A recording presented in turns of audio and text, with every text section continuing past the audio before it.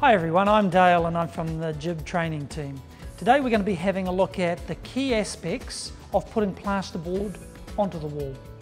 It's really important before we start putting plasterboard on the wall to make sure that the floor is nice and clean. We don't want any rubbish in behind the bottom of the board when we're putting it up. We're also going to use a couple of packers, somewhere between 5 and 10 millimeters, just to keep the bottom of the board up off the concrete and away from any moisture. Now we're going to look at putting some board on the wall. On this job we've decided to run the board horizontal. A couple of good reasons for that. One is it reduces the amount of stopping required, and secondly it reduces any effects of critical light coming through the window. A consideration though is if you've got any critical light coming down from above, you may choose to run your sheets vertically. A couple of other things to note with horizontal fixing is no additional support is required behind the joint here. When we put our top sheet on and we plaster that with some paper tape, it'll be strong enough to support across the studs. We also want to see our cuts around windows and doors and against other sheets nice and tight and neat. Okay, we're about to put our sheet of plasterboard up, and before we do that we're just going to install some of the adhesive. In this case we've used Jib Fix 1, and to make it easier we've taken a sipper bottle lid, we've punched the valve out, and that goes on the end. That's going to give us approximately the right size dob of glue.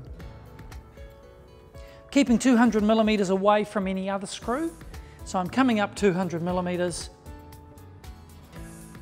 a couple of dobs. So we've carefully measured and cut the plasterboard.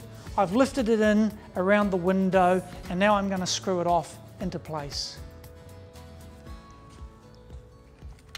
I'm using collated screw guns, and a couple of things we need to watch for. We need to be 18 millimeters in from any cut edge, 12 millimeters in from any tapered edge, and 50 millimeters in from the corner.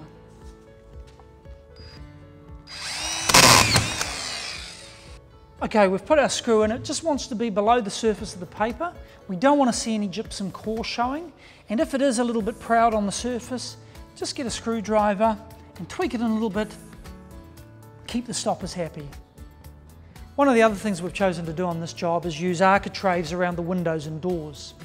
The big benefit of that is it allows us to put full-length sheets throughout the wall and cut them neatly around the window. Had we chosen to have a join above the window, it would have to be 200 millimeters minimum from the edge or the corner. Now that we've got our sheet up on the wall and we've glued throughout the center to minimize the amount of fasteners that we've got, it's an option to take a small block like this and screw it over the top, holding the plasterboard back until the glue's cured. For any further information on what we've discussed here today, grab yourself a copy of the Jib Site Guide. Or, if you'd like to talk to us, give us a call on the Jib Helpline.